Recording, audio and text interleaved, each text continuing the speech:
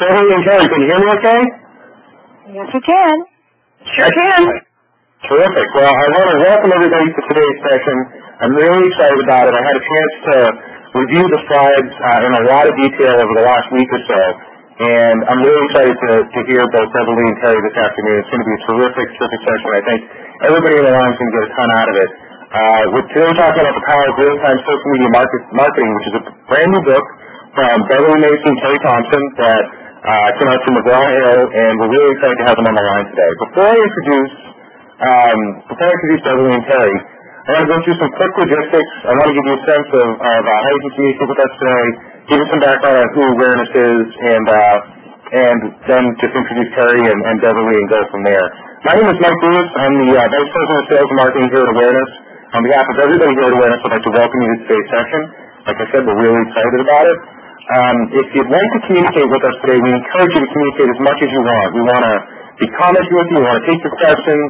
Easiest way to do that is to go to Twitter and ask us any questions you'd like using the hashtag #AwarenessInc.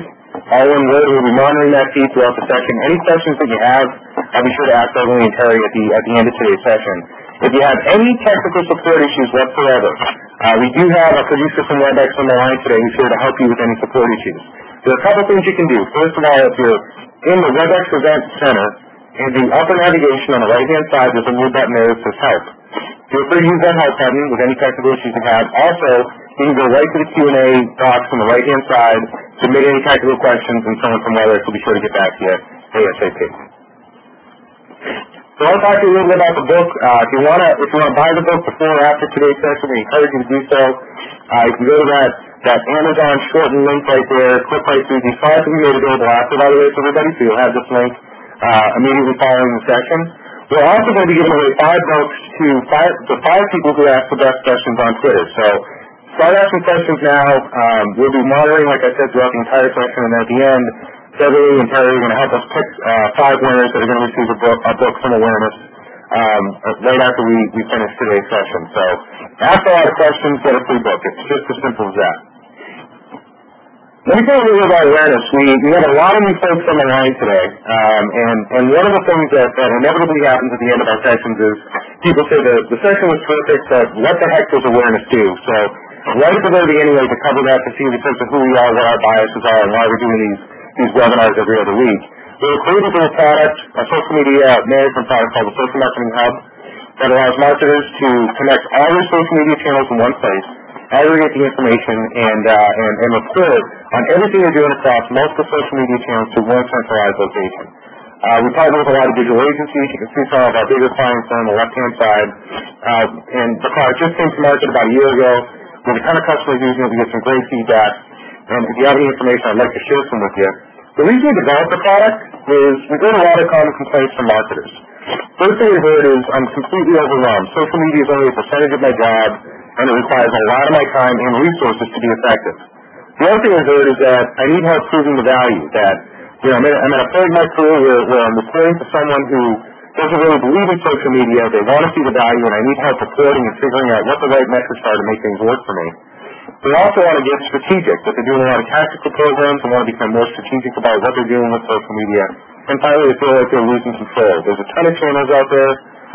There's a lot of comments to respond to. There's a lot of people inside your organization who are doing different things on social media, and they need some help controlling everything and making sure that simple things like managing logins and passwords are under control. And that's what we developed the Social Marketing Hub. And as I mentioned, it allows you to connect all your channels in one place, gives everybody in your organization, both internally and externally, who are publishing us and reporting on your social media channels, one place to log in, so you're not sharing passwords. Makes it very, very easy to do that. If you want some more information on that, contact me directly. Again, my name is Mike Lewis. My email is mlewis@awarenessnetworks.com. You can find me on Twitter under the handle Boston Mike, and just drop me a note. I'd be happy to set up some time to talk to you about it in more detail.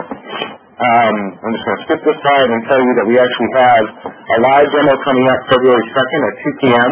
via tinyurl.com/hub demo.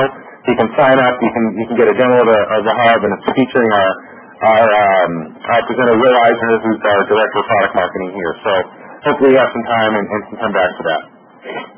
With that, I'd like to take a minute to introduce Beverly and Terry to everybody today. So in 1 second, just going to transfer the ball over to Terry. Terry, you should have it in 1 second. Sorry about that. Terry, you got it? You got it now? You actually gave it to Beverly. Go ahead and give it to Terry. Sorry about that. There we go. No worries. All right, cool. Really excited to have Beverly and Terry on the line today. Beverly is the CEO and co-founder of Gravity Summit. And if you're around, if you're in the UCLA area, February 22nd, that's when the next Gravity Summit's going to be. So definitely check it out online and sign up for it. Really what they're focused on is bringing people to businesses using cutting-edge social media tools. And she's a professional speaker. She consults. She spent 14 years at Xerox, and of course is one of the co-authors of the book, The Power of Real-Time Social Media Marketing, along with Terry Thompson, who's a creative director of marketing, media, and innovations at Gravity Summit, specializing in social media strategy, new technology, and entertainment. She serves on the innovation teams at Innovation Media and IPG, where she scours the globe for emerging platforms, and this I think is really cool. Was media director for U2, for Bono's Red campaign, and had clients in a multitude of different industries. She's won a ton of different awards for marketing campaigns. They're both based out of LA, so I'm really excited to have them on the line. Beverly and Terry, thanks so much for being here today. Mike, thank you so much. What a great introduction. Terry, we can go ahead and skip page, but people can come back and look at it. We are delighted to be here, and we've got a lot of great information to share with everybody. What we wanted to do was kind of take you through the new book that was just released on January 7th and kind of tell you a little bit about each chapter.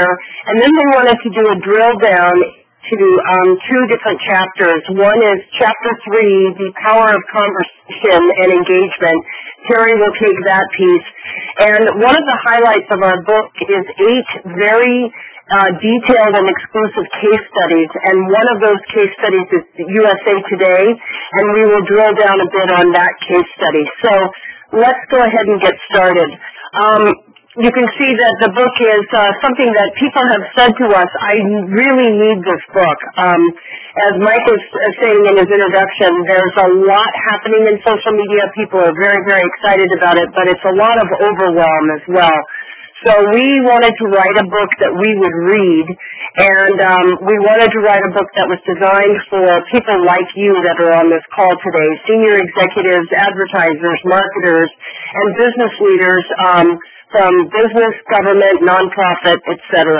Next slide, Terry.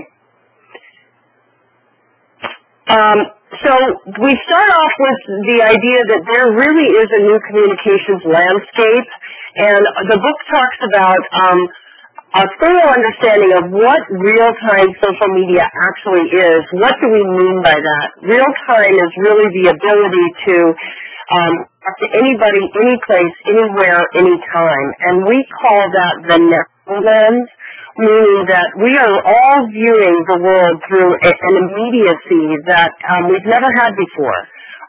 Conversation is the new currency. This is how companies are going to be measured in the future, is not so much on the data that they produce related to their customer relationship marketing, etc. They're going to be measured on how well are they talking to their consumers, how well are they talking to their partners and suppliers. And we also talk about reviews of the new advertising. The world of Yelp and Groupon and everything else tells us that people, and studies have proven this as well, that people trust and rely on each other much more than they trust and rely on the brand messaging. So I am going to go to the restaurant that my friend says is really a great restaurant more than I'm going to go to the restaurant because I saw an ad on TV. And that is changing the paradigm. It's changing the paradigm for advertisers and marketers. It's changing the paradigm for consumers, etc. And as I said, we focus on 8 case studies. We end the book with a look into the next lens and talk about social gaming and virtual currency and the mobile platforms. Next slide. So chapter 1, as I said, really begins with kind of a definition, and we like to start off with 3 really key facts. Consider the following. One tweet, a message with no more than 140 characters, turns into a $33 million plus disaster aid recovery effort. This is actually a real story that we talk about in the book. It's the story of the American Red Cross, the State Department, and a mobile company. And all of us will remember the Haiti earthquake and the 90999 code, which really revolutionized fundraising forever. We also talk about a transportation system, kind of boring, Orange County Transportation Authority in Orange County, California, just another government agency, but they went on YouTube and started putting out their, holding their public meetings, and lo and behold, people from Russia and Europe and Asia were joining. And then finally, we also talk about struggling competitors who thrive by sharing customers versus trying to steal each other's customers. We also really wanted this to be a global view, so we have some global voices from China, India, Africa, Turkey, South America, and really speak to the digital natives and the global youth bulge. There are some really astonishing facts that are going on right now about how the world's population is shifting. 50% of the world's population is under the age of 30. 50%, that is over 3 billion people, is under the age of 30. And most of those people are in Africa, Asia, South America, and the Middle East. Next slide, Terry. And this is where I pick up with about describing Chapter 2, the Why Now. We got that question quite a bit in doing our research for our book, but we wanted to explain it so readers can understand the impact of social media, because the way we communicate really has changed forever. It's not a fad. It's not going away. We put it into a historical and technological context so you can see the seismic shift occurring in communications and content distribution. And we answer what it means on an individual level as well as a global level. So why is social media suddenly everywhere? Some friends say they woke up and all of a sudden it seemed like everybody was speaking a different language. So ultimately we want to be able to harness the perfect storm for your brand to break through the noise and rise to the top, or anybody's brand. And that perfect storm involves three things. One is the free communications platforms like YouTube and Twitter, a global recession that's happening obviously around the world, and the digital natives. And those are under 30, as Beverly mentioned, who are driving this technology adoption. So that's the perfect storm that's hitting everybody. And then Chapter 3 is the one we're going to be going into in more detail a little bit later. We're going to be looking at one of the conversation strategies. But for now, just so you know that Chapter 3 is, we're going to get into the nitty-gritty of listening in real time. That chapter covers how to gather actionable intelligence from conversation clusters, and ways to create smarter customer relationship management, marketing communications, and enterprise ecosystems. And all of this results in authentic and successful consumer engagement. Yes, thank you, Terry. In Chapter 4, we really then try to dive down into some real-time marketing strategies. And again, going back to what Mike was saying earlier, a lot of people have jumped into social media with tactics, i.e., let's get our Twitter page up or let's get our Facebook page going. And now they're backtracking to say, you know, this really needs to fit into a strategy, our competitive strategy. It needs to fit into our integrated marketing strategy. Social media is another channel. It is not a standalone event. It needs to be integrated into the entire picture. One of the things we talk about in our Chapter 4 is competition is fierce in this global economy. That's not new information. But social media is, gives us the edge, and it also can take the edge away. Somebody else can suddenly pop up on another part of the planet and take your customers. So how do we deal with that in real time? The old definitions, strategies, and planning methods are being redefined. They're not necessarily going away. One of the things I'm very passionate about in teaching at UCLA is I love Michael Porter, for instance, and many of you will know who Michael Porter is from Harvard Business School when he talks about competitive strategy. His book was written in 1980. What he says still applies, but we need to redefine it in this real-time environment, so we talk about things like that. And we also talk about this, the era of openness. This is very daunting to organizations that will say, well, we're very highly regulated, we're pharmaceutical, we're government, we're scientific, etc. And yet we're seeing some big breakthroughs in this area. But how is that happening? And how are companies and enterprises and organizations dealing with this new openness that has suddenly hit?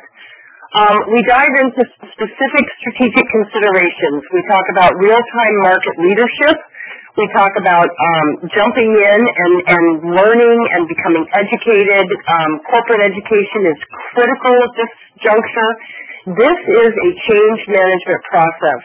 This needs to be taken as seriously as Six Sigma or ERP or SAP. This is not something for the faint of heart. Social media is not for the faint of heart in the enterprise. We then talk about the collaborative enterprise. What does that mean? Companies have been saying for a long time that they would like their various teams to be able to work with one another online.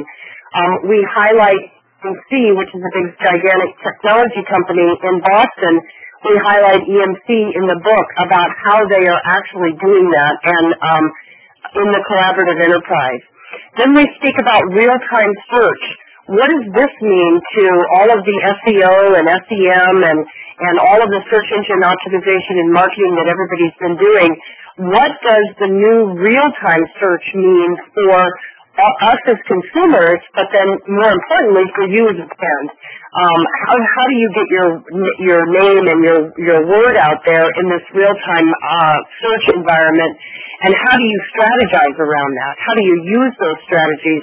And finally, we talk about new social learning platforms. Education is undergoing a dramatic change with not just online, collaborative online, and using social platforms like Facebook Connect, etc. We're seeing some amazing things happening in the learning environment, both in a corporate environment as well as an academic environment. And the last piece about this chapter is we say fail fast and fail forward. Get in, do something, don't be afraid. If it doesn't work, you've got plenty of time to recover and keep moving. Next slide. And these are the case studies, our exclusive case studies that we talk about, our lessons in leadership. American Red Cross, one tweet turns into $33 million. Actually, it's now $40 million in Haitian relief. USA Today, publishing in real time. EMC, real time in the enterprise. Orange County Transportation Authority, transforming government. Wahoo's Fish Tacos, which is a favorite out here in California. It's a fast food chain, but it is a very unique fast food chain, and they've done some amazing things through community building and extreme sports. Mazda North America, the Roxy Theater, and DirecTV and customer relationship management. And then we do cover analytics and measurement. Now, we debated about this quite a bit, whether to include this, because this is moving and changing so rapidly. We thought anything we write is going to almost be outdated. So what we really wanted to do here is take a 30,000-foot level view of analytics and measurement and talk about what to measure, what that measuring conversation versus measuring data, how to get data and adjust strategies in real time, and what is this new social CRM. So we spent some time speaking about that. And the last chapter is what we call the next lens. So let's gaze into the future. Let's look at this is not an end, but another beginning. We talk about something called the social media dream life, which is including augmented reality and 3D, etc. We talk about mobile and social, the social mobile and social tablet universe, social gaming and virtual currency. No book can be written today without including, there's an app for that, so we talk about that, and then we go into the next lens. Now Terry's going to take you through the conversation chapter. Thank you, Beverly. As you mentioned, we are going to be looking at Chapter 3, and obviously we can't go through the entire chapter because of our time here, but we are going to look at it listening in real time. Now, again, some things bear repeating. listening is critical. There is a conversation taking place in real time about your brand, about your industry, and about your competition. And the conversation is taking place with you or without you. And that conversation strikes a lot of fear in people's hearts because, there's no control. What if somebody says something awful? What if even your own social media team says something inappropriate? And what we try to do in our book here is mitigate that fear. Granted, you can't control the conversation, but we describe how it can be managed. And that's where conversation can empower. As you know, listening is the fundamental element of any successful social media campaign. It is the core of conversation. So we help you find out where conversations are taking place about your brand and guide you into deep listening, like into the second and third layers of listening. Because after all, conversation engages. We want to lead you to the voice of the individual and the voice of the community. Now, Beverly and I embarked on a journey of discovery while writing this book. We found some brilliant marketing perspectives that we had to share. And one of those was from Marker Media. They are a social media branding boutique here in LA. And they call it the cult of conversation. Now, we want to bring this to you because it shows how social media has created the shift from the cult of personality to the cult of conversation.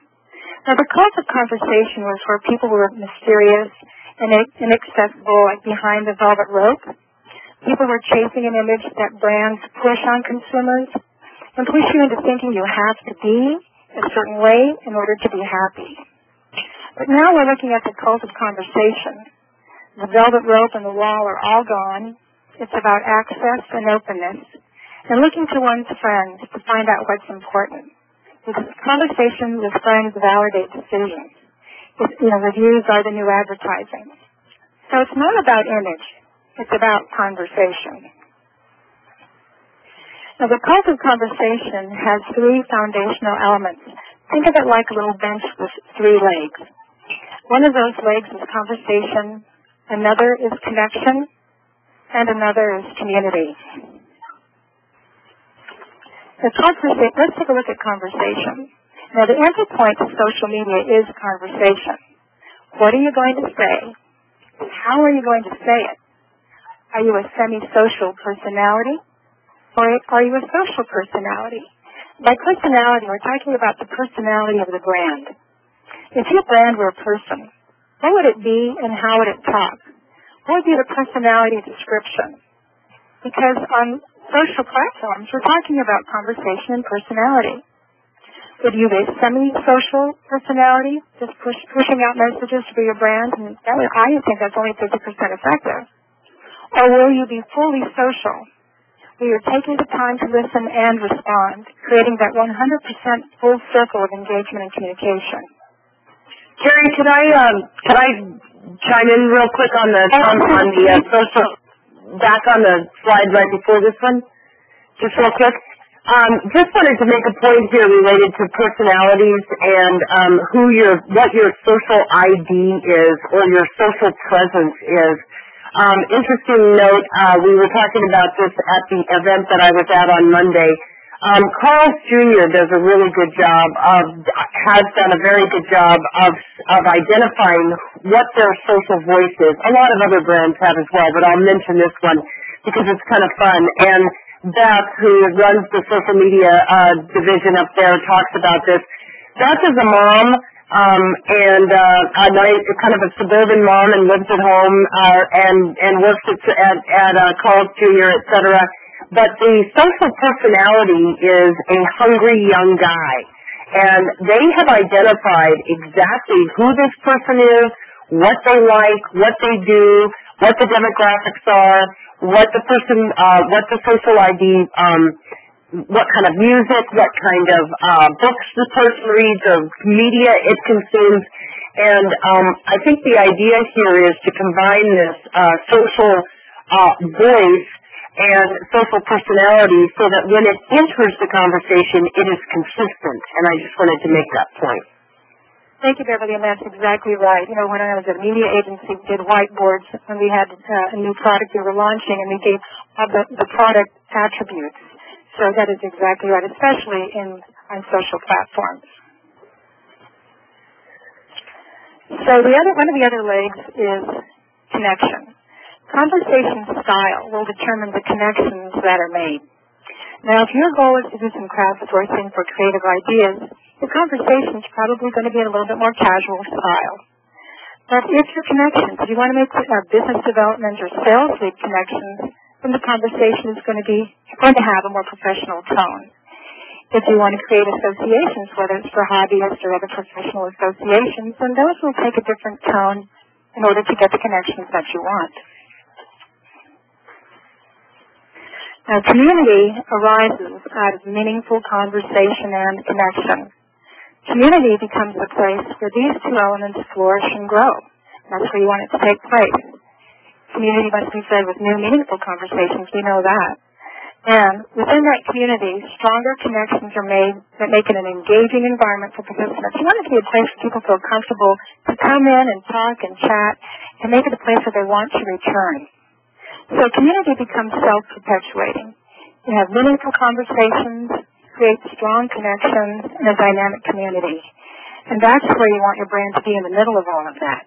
Now, I think Marker Media really hit on this easy-to-understand way to explain to clients. Sometimes when you have to sell these ideas up the chain, it really is helpful to have some of this philosophy, marketing philosophy, and strategy.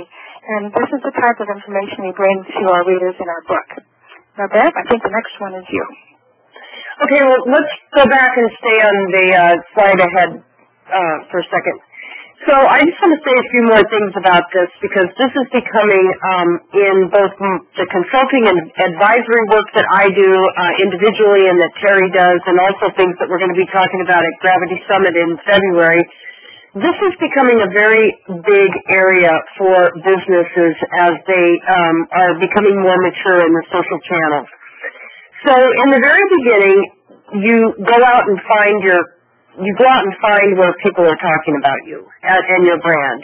And you find them on forums or blogs or in YouTube or on Twitter, wherever it is. And then you learn how to enter into the conversation.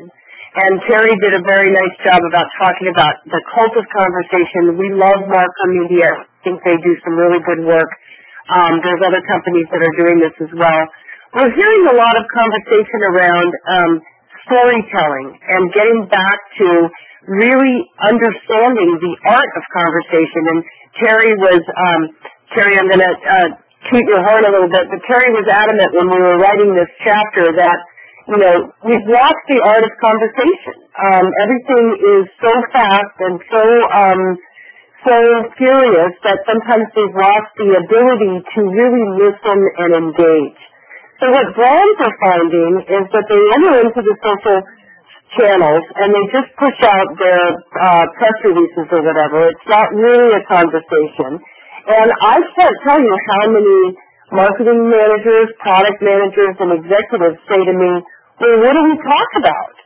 And it's really kind of funny because here's a brand that has millions and sometimes billions of dollars spent on one-way messaging. And when it comes to actually engaging in a conversation, it feels daunting. So we really wanted to spend some time on this in the book and also just in this conversation with you guys today, because this is really a challenge for companies. So what we try to do is say, you know, there's a lot of content that companies may have that can be repurposed into the social channel. And that's one beginning point to look at with conversation. So there's two things. There's entering into the conversation, and then there's the concept of engagement. So let's fast forward and say that now you're Coca-Cola and you've got 10 million Facebook fans. How do you keep 10 million people engaged and happy and involved? That is a challenge of its own. So planning for success says we have a big, vibrant community. How do we feed that community? How do we make sure that we don't create a Facebook tombstone where we got 100,000 followers for a campaign and then we failed to engage them? We're seeing brands do this all over the place. They run a campaign, they get 10,000 followers or 5,000 followers or 100,000 followers, and then they just abandon them. Marketing suicide. So we really want to focus on this community building, conversation, and engagement. So, next slide, Terry. So let's look at a company that we highlight in the book, and a company that is doing some of these really intriguing, interesting new things. Everybody knows USA Today. Probably everybody on this call knows USA Today. And everybody also knows that publishing is really undergoing a radical shift in general and in specific as it relates to digital and as it relates to social.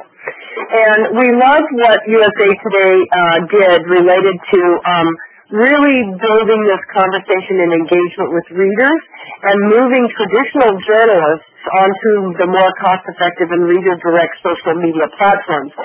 No easy feat. All of us have been in environments where we have people who have done it. We've done it this way forever, and it works just fine. Why should we change? There's a big mountain to climb, and USA Today successfully did that.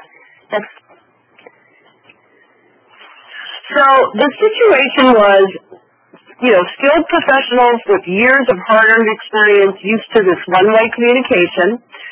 How do you retrain a group of really talented, skilled people on social platforms for the future viability of the company? USA Today had the vision to see that if they didn't make the leap into social, they were going to sink. But they had this gap that they needed to close. So the solution was to sell the staff one person at a time. Now, this was all done about a year and a half ago, so things have matured on since then. But that's how they approached this. Next slide. So what happened was Gene Sloan, who writes the cruise log, a good, solid, skilled professional, long-time USA Today journalist, decided, was willing to go into the blogging environment and create a community blog, a Twitter presence, and lo and behold, members and users started interacting with Gene. Members of the reading audience were interacting with each other. Now, this is one of the really fun things about social, that companies, when they get the light bulb go off, they say, wow, that's so cool. Not only are they interacting with us, they're interacting with one another. That, by the way, is a double-edged sword, but if it's a good thing, then they're interacting and they're happy and they're talking and it's vibrant, and that's their dream right now, is to create a vibrant community. Next page. So the result was the contact with readers created these meaningful relationships within the USA Today audience, on-site and off-site, and the Twitter followers referred others to USA Today site, and they were able to actually begin to see measurable increase. It sounds like a pretty common story today, but it was absolutely remarkable at the time. Again, publishing is a 100-year-old business model, and or more, and trying to turn that gigantic battleship around was very complicated. But through potent conversation and engagement with followers, they were absolutely able to see measurable and favorable ROI traffic to the site, and that was just delighted them. They were so thrilled. And the story that we tell in the book is in first person, and they go in detail about how they organize Twitter sessions and blogging sessions internally, etc. Next slide, please. So this is their success. This is what it looked like, and I don't know if it still looks exactly like this, but this is what they ended up sending over. Was, all of this engagement. People started uploading their photos and commenting and being involved, etc. And now they have not just the cruise log, but all of these other blogs that are out there for the readers to be involved in on social platforms. Next slide. So why is conversation important? We talked about it just a couple of minutes ago. Terry, did you kind of wrap this up, and then we're going to have plenty of time for questions? Sure. I mean, it's a wonderful thing about, again, reviews being the new advertising when it comes down to businesses, to grasp the importance of the customer and their opinions, and they share those opinions with others. And those are conversations that are happening horizontally. So, businesses really need to understand that and be part of that conversation in a meaningful way.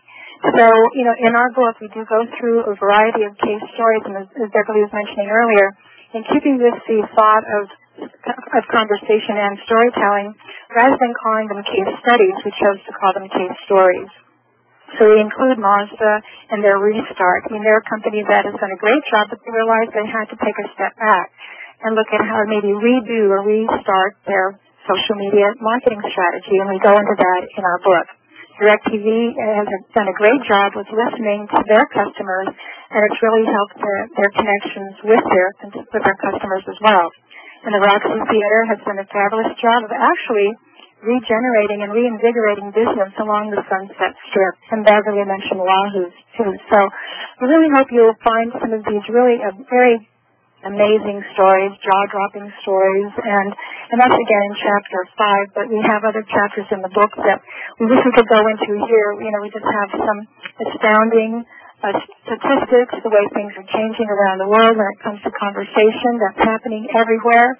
It's not stopping, and we really want to make it a positive thing for you and your businesses. So, to summarize, the power of real-time social media marketing in the Now Lens is this high-level perspective on marketing in real time, designed for executives, marketers, and leaders. All these amazing, this global marketplace that we're all in that couldn't be more exciting and also more daunting all at the same time, with the highlights that we talked about. Couple of things just to mention as well as we wrap up and get ready for questions. Again, on measurement, we know that ROI is one of the main things that customers and companies will say right away is, show us the ROI. We do attempt to address this in the book, and also our case studies address this as well, because we know that that's important in building the business case for the social platforms. So we wanted to be sure that people understand that. And we also really enjoyed on the end of the book writing about the next lens, looking into the future. And I'll just say a couple of things about social gaming and virtual currencies as we close. Social gaming is absolutely on the rise, and many people who would never in a million years self-identify as gamers are playing Farms on Cityville and everything else. So social gaming is one of the exciting things that we see coming in the future, and what's really exciting about it is the virtual currency side of it. So we're happy to talk more about that in questions if people have any questions. And Terry, did you want to say one final word, and then we'll open it up? Yes. Yeah, just going back to that point about ROI. Beverly had mentioned EMC before, and in that case story, their internal transformation in adopting social media platforms within the enterprise actually did lead to a bump in their stock price. So we do have, and then we have the other stories about how it increased business as well. So, there are definitely stories in here about how it does increase the bottom line. So I just wanted to make sure that was clear. So the last slides here. So we've been really very honored that some very important people have reviewed our book and felt that it was a very worthwhile effort, and we're delighted to share that with you in the final slide. And you can reach me on Twitter at Beverly Macy, and Terry is at Terry Thompson1, T-E-R-I Thompson1. My email is BeverlyMacy@gmail. I am Beverly Macy on every platform, and on Facebook, LinkedIn, everywhere, so I'm 100% transparent and open and available. I would love to talk with you at any time, answer questions, interact with you, speak for your organizations. I know Terry also. And as we said to Gravity Summit, if you're in the Southern California area, we will be giving MC Hammer, legendary hip-hop artist and Twitter star MC Hammer, the Social Media Marketer of the Year Award, presented by Access Hollywood at Gravity Summit at UCLA on February 22nd. You can go to gravitysummit.com to learn more about that, or email me, and happy to share that with you. And then I'll be happy to take any questions. Yeah, if you do need to get a hold of us, Mike will be able to get you that information. Yeah, that's great. Thank you so much. We had a ton of questions, so really, Terry, that was terrific. Before I get to the questions, I have a couple of brief housekeeping things for everybody in line. First of all, we will be sending out a copy of the slides. Following the event, we'll also be sending out a recording as well. And you know, really, when you send out email after, so you can have all that stuff right in front of you. If you're looking to follow awareness, jump on any of these channels here. You can go to our Pound Awareness Inc. webinar page on Facebook. You can follow us on Twitter at Awareness Inc. Here's our blog at awarenessnetworks.com, where you can participate in our very large and growing fan page on Facebook, which is Social Media Marketing Best Practices.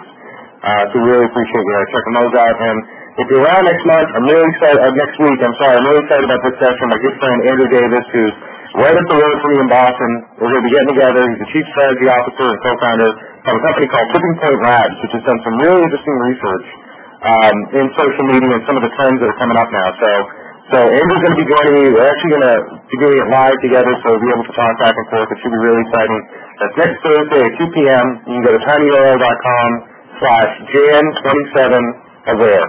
And you're probably wondering why we take that tiny URL. It's because Andrew Davis, Tipping Point, Awareness Inc., all the other good ones were gone. So sorry, it's a little strange. But with that, I'd like to jump right into questions. And Beverly, Terry, I'm going to start off with the one that we got the most variations of. And it has to do with social media metrics. We had questions about what are the top 3, what are the most important metrics to measure, how do I measure ROI. We're going to ask them all as one big cluster, but what are the most important metrics that organizations should be looking at as they start to implement social media? Terry, go ahead. Well, you want to look at what the activity is and the sentiment and the volume of what's happening in social media. You know, the sentiment meaning, is that conversation positive, negative, neutral, or mixed? So then at least you know what the aggregate of the tone is about your particular brand. And then you can also check into the frequency of how often are these posts taking place and the reach of these conversations as well. So that is the starting point to listen and engage and then determine what your next step is going to be. And I'll say this. We could do a whole webinar on measurement because this is the holy grail right now. In addition to conversation engagement, everybody who is a professional marketer learns you have to measure what you do, otherwise you're just doing it in a vacuum. And yet, getting our arms around measuring conversation versus measuring data is really complicated, and people are frustrated by it. You've got to get a baseline. You've got to start somewhere and have a baseline, and then from that baseline, you can begin to measure. So there's a lot of free tools that are out there, Blog Pulse, Social Mention, a number of free tools that you can use. There's the kind of usual suspects now, Visible Technologies, Radiant 6, Crimson Hexagon, obviously awareness. You guys offer some metrics.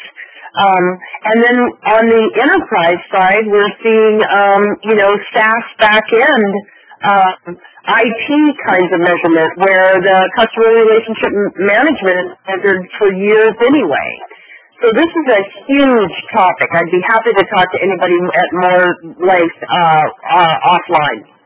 So I'm going to push a little bit on that question just because I think some of the folks on the line, what if you're just starting a program and you're just starting to get social media off the ground? Are there any specific, I know we talked a little bit about reach, which is definitely one of the important ones out there. Are there any other ones that you can suggest that folks should look at right from the get-go that they're really critical for them to start? This is one thing that we should be looking at, this is another thing, and I know it might depend on the strategy of the organization. Right. Well, everybody's going to be tempted to say, how many Twitter followers do we have? How many YouTube subscribers do we have? How many Facebook fans do we have? And you've got to do that. I mean, that's a reality, even though that's not necessarily the right measurement, but we all have to start somewhere. Couple things that I say is, look at what your competitors are doing too. Measure them as well.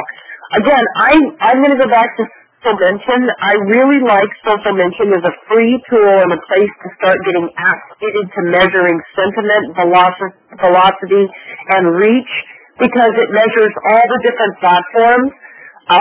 And you kind of have to play around with it a little bit to see what it is you're getting. I'm going to go back to I'm an old computer programmer. I'm going to go back to the old days when we would say that information is not intelligent. So we can gather a ton of information right now. There is so much metadata under all this social platforms, it's unbelievable. But we've got to be able to turn that into intelligence. So obviously you're going to track how many followers you have, because that's just what's going to happen. Terry, maybe you could talk about your Audi or your the Super Bowl tracking and what you guys looked at in real time for an actual campaign. Sure. What we did is in that case, we used visible technologies to do the measurements, but it was really looking at frequency, sentiment, velocity, and volume, because some of the conversation was spiking at certain times. And there are ways to measure that. And for somebody just getting started, if they're able to pay for services, then they definitely should include that as part of their outreach. If they're just trying to kind of investigate on their own, then there are the free tools like Social Mention. I recommend Rowfeeder, and you put in a name of a company or a brand, and that will bring up the social conversation going on about that. But it's really, you can't get away from what the sentiment is and what the volume is and the velocity. I mean, that is just central to measuring conversation about your brand. I don't think you can get away without doing that. So, have you guys found that sentiment is more really of an art than a science? Absolutely. And why is that? Because somebody can say, "Oh, thanks," and thanks. And so artificial intelligence right now is being built into the algorithms inside of the really sophisticated measurement companies, because we've got to be able to measure sarcasm and nuance and language nuance. Absolutely. There's a great example of a brand that used they do automatic expense accounting, and their CEO their campaign said, "Expense reports suck." And that was because they had a new way to do it. But expense reports suck came out as negative sentiment in all of their measurement, but it wasn't negative. It was a ton of buzz. So it was a very fun kind of example of how this is, we're really parsing language right now. Yeah. Yeah, and to that point too, Mike, there are some measurement tools that try to, if your hashtag or your main brand word is within the body of a tweet or a status, they try to measure maybe the 10 words before it and the 10 words after to try to gauge what that sentiment is, but sometimes that still doesn't work. For instance, there was a tweet about Levi's, and the tweet was, "Thanks for taking my favorite brand off the market." Obviously that's a snarky comment, and but it can be measured a different way if the human element is not combined with the technical element. That's a great point. I think it's actually a good segue to the next most popular question that we got, and a ton of people asked about this, and again, different variations. So I'm not gonna call out anybody on Twitter and on WebEx that asked this one, but a lot of people are asking about how do you get buy-in for social programs that. They're in the process of either planning something out or they're about to implement, social media at their company, and they're getting a lot of pushback either with their peers or the executives that they work for. And they're wondering, how do you get buy-in? How do you prove the value of what's going on in social media so that people are more open to adopting it?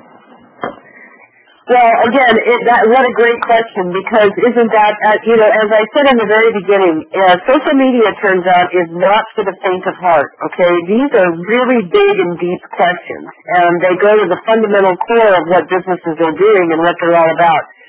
We included EMC for a particular reason. EMC did not have buy-in. It is a technology company. It is really the smartest guys in the room kind of a company. It's been around for a really long time. They had a gigantic battle that they had to undertake internally. They were very open about that, about their journey. They published a white paper. Much of that white paper is reproduced in our book. But it is exactly to that question. How did they get buy-in? How did they do one department at a time, et cetera? In the case of USA Today, it was one journalist at a time. They literally had to go start convincing people. Anybody here who is a Twitter or Facebook user in a business environment knows that there is an aha moment that you have where you go, oh, I get it now, why this is so big. But it's hard to quantify and explain. So this is not a good answer, I know, because we want a really good answer that's very compact and pat, and we can hand off to upper management. But it doesn't work that way. So we try to address that in a number of different scenarios. Go ahead, Jerry. Yeah, excuse me. Now, one of the things that I find is really important and that we share with people is that, if you're trying to get the buy-in, prepare your proposal and look at what the value is of buying in for each department. Some of you have small businesses, some of you have large corporations. But what is the value, meaning both in personnel hours and also in actual dollars saved? For instance, for customer service, could you respond better to inquiries or complaints, and then also reduce the cost to your phone banks, or actually improve your products? And also, what are your put down what your competition is doing, because your competition could already be in social media, and then what happens if you don't? And if you define those 3 points, at least gets you an audience and possibly gets you the ear of your upper executives to start paying attention, because that's part of it. Part of it is paying attention. Then the other part that's really helpful is to propose. And sometimes, having worked in media, it's sometimes hard to sell ideas. But if you say, this is a test, let's do a test.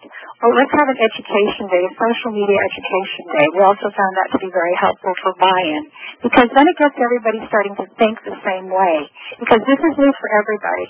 And those points can be helpful in selling in internally. Very well said. Yeah, that's terrific. And what I heard from both of you, there were a couple things that came out. One was around metrics. You both said you gotta kind of prove the value, and the second thing was around change. And Deborah, you talked about EMC and how they had to adapt to new things and were very open about how they went through that change process. Would you mind talking about that a little more? I think when companies have to change, one of the big things they look at is what are the pros and cons of being too open in the public eye? And I think that's a challenge for a lot of, especially bigger, kind of older organizations, to figure out how open should we be, how closed should we be. And I think it's a really interesting point, especially for people that are just starting out in social media or trying to get their company to start out in social media, to really understand the intricacies of that. Sure, I'd be happy to. Let me just say that a couple of things also about how do we prove this to management, et cetera. If you're in a large organization, you're probably already doing reputation monitoring and reputation management, and a lot of times that's the right place for you to start with social, because this fits right into keeping your finger on the pulse. You don't have to do anything, but you can start listening to the social channels. And that is often the right place to begin, versus trying to throw up Facebook pages and get Twitter handles going really fast. So just wanted to say that. Related to the openness value or not value, this is also a very big question.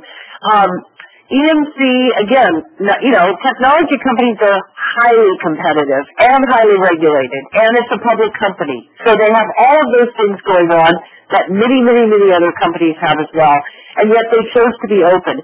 So did Kodak. You can search on Kodak's social media marketing policy, and you can find it on Google. You can find Cisco's social media marketing policy on Google.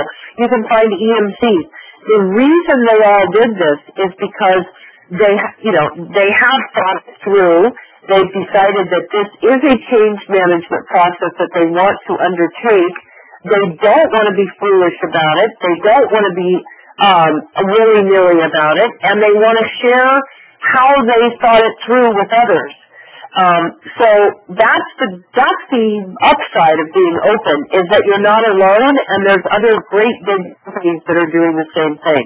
The downside, of course, is that if you haven't thought this through, you would not implement Six Sigma all overnight. You would not implement SAP overnight. You would not implement Salesforce.com overnight. You would think these things through. You've got to do the same thing with social. And that's part of what I do with Fortune 500 companies. I do corporate education and strategic planning and development, and so does Terry, and that's what we try to highlight in Gravity Summit.